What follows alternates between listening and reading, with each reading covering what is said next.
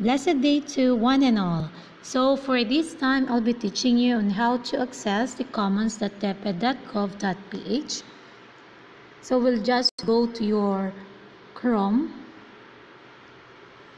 and then you type the commons.deped.gov.ph. So in here, you need to select your school. If you're public or private, you just click public.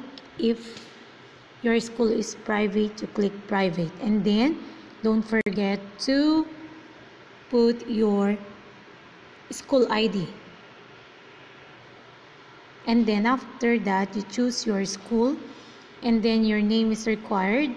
I'll just use my child's name. And then that's a student. Okay, and then save. Wala na yung email kasi estudyante naman, tsaka grade 1 pa lang. And then you just click save. Now here you select the grade level. So we have different materials in here. So I'll just go to grade 1. Ayan. Choose lang ng gusto natin. If you want educational videos, you can click that. Meron tayong link. Pag may go to link na, hindi na siya free to access. Pero wag po kayong mawawala ng pag-asa kasi po according to Sir Mark Anthony C, inaayos na nila.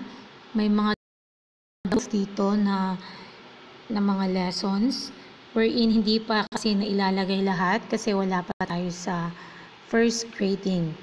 And dapat maghintay-hintay lang tayo. Now, let's try to click to English. Ayan. May mga games and puzzles tayo dito. Okay. Click lang natin yon. And then go to link. Okay. Outside na naman yan. Yan na. And in here, you have the option also. Kung gusto nyo ng may timer, kung gusto nyo may nagbabasa, you just click the read aloud. Ayan. And then let's play the quiz.